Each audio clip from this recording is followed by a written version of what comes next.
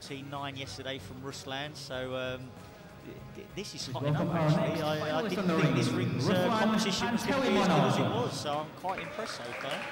Ruslan, part of the British team, he went to the World Championships last year. Let's see what he can do on rings. Produced a fantastic display at the Worlds, helped the team to 7th position, which was fantastic. Oh, nice little start. Kip up into the Maltese, drops in Nakayama, which is the Maltese, which drops down back into the cross position. Back scale through into cross again. Beautiful cross positions there by Ruslan, absolutely fantastic. Get them heels up a little bit, just in the back at rice and straddle planche. It's like I said earlier on floor, guys. Everything Ruslan does, he puts so much effort to it, and he wants it to be 100% perfect. It's, you know, that's just his nature. It's a true professional.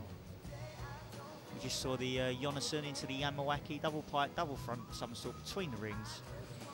There's the long swing through. Very, very nice. Back in full out straight.